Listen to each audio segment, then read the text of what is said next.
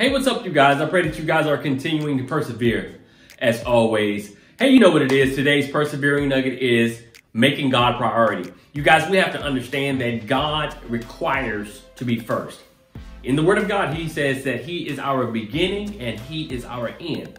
And He requires us to be first. No. He requires to be first because He puts us first in His life. And so with that being said, you guys, we have to make sure that God is first in every area of our life because God requires that. Even the Word of God says to trust in the Lord with all of our heart and lean not to our own understanding. In all of our ways acknowledge Him that He may direct our path. And then I read in the book of James when it says, if you lack wisdom, ask God. And then God is willing to give that wisdom to us. But at the same time, He says for us not to be double-minded and unstable in all our ways. Because when we are, then we cannot expect to receive anything from the Lord. And so, in other words, God says, I need for you to be focused on me.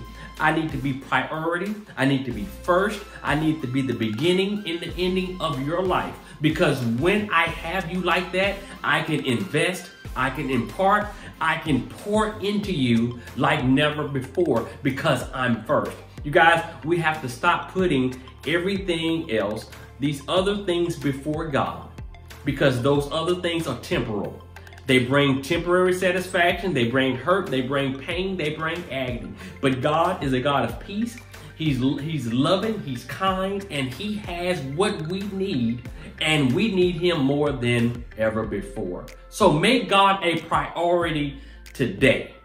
Make Him a priority today. This is the day that we have. He has granted us a new day. And so make God a priority in your life today. Put Him first. Let's go do it. I know we can, because we can do all things through Christ that strengthens us. Let's go get it today, you guys. Keep persevering because great things happen when you do. You guys be blessed.